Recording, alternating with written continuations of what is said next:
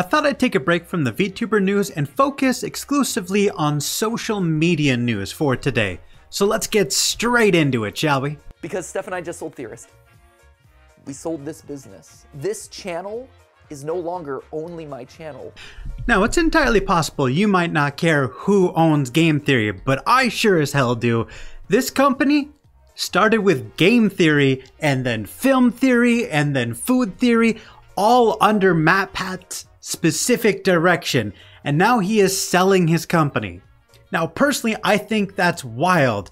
I remember watching his game theory about boobs in video games when it was just like one dude. It is wild to me how massive this brand has grown and how it's grown to the point where he can no longer manage it and has to sell it in order to get help running the day-to-day operations. So to be specific, he's still the CEO and he's still going to be the host.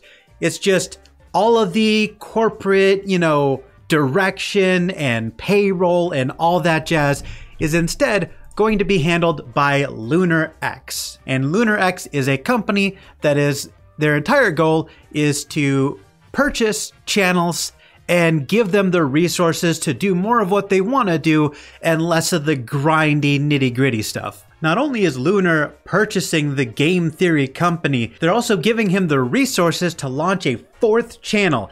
This is going to be 4 entire YouTube channels that one dude is going to be the host of. That's friggin' wild. And yes, I do realize that I paused at a really hilarious face. Catching people mid-blank is always hilarious. But regardless, tell me what you think in the comments down below. What do you think is going to change about Game Theory and all of its sub-channels being owned by a different company? Do you expect there to be any major changes? Are you for it? Are you against it? Let me know in the comments down below. The next social media news that I wanted to cover is that Tumblr is launching a live stream feature to compete with TikTok. These live streams are only going to be available for creators' main blog, so any sub-blogs they have, they would have to create an entirely separate account in order to stream for those. And also they're going to have a in-app currency called Diamonds, which is how they're going to make money while doing their live streams. Between Tumblr returning 18+ content, adding a live streaming feature, and with how much people hate Twitter these days, it really does seem like Tumblr is poised to rise like a phoenix from the ashes and return to mainstream popularity. Speaking of Twitter, apparently Elon Musk is going to be leaving up major policy changes up to the decisions of Twitter, but these polls are only going to be accessible to Twitter Blue users. Trying real hard to get as many people as possible to sign up for Twitter Blue, but I gotta say, still not getting Twitter Blue. There's nothing he could say or do to get me to pay for Blue.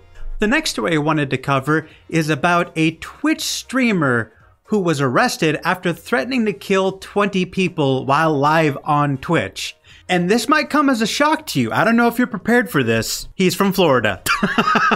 Of course he is. Of course it's a Florida man. God damn it, Florida. So apparently, Lowell Thomas Schoonmaker posted threatening remarks while on Twitch, and somebody reported him to the FBI. Now, Schoonmaker admitted to making these remarks, but denied that these threats were serious, saying that he was drunk as shit at the time. He also claims that his grandfather had recently died, and he was feeling suicidal, and that's why he was saying crazy things. I kind of glossed over this in the original recording, but I do want to make a huge point here that this is a guy who lost a family member, was feeling suicidal, got wasted, and then threatened to kill 20 people. This is a very serious story, and it's not something that I really should have glossed over as cheerfully as I do in this video. So I just want to take a moment to bring everything to a halt here and just acknowledge that this guy is clearly going through a lot. And despite me laughing this off as a funny Florida man story, I do genuinely hope he recovers from whatever the hell he's going through. I'm sure he's going through a lot. So yeah, pro social media tip, real insider knowledge here, don't threaten to kill people on live streams. That's not a smart content strategy. Kind of hard to be a famous Twitch star from prison, I assume. I don't know. Maybe they have broadband in prison. I have no idea. Never been. Comment down below if you've ever been in prison and tell me how nice it is. But that is all the social media news I wanted to talk about today. If you're new to the channel, I usually cover VTuber news, but I do still occasionally cover the goings on in social media in general. So feel free to click that subscribe button. That's all I got for you. Bye, guys.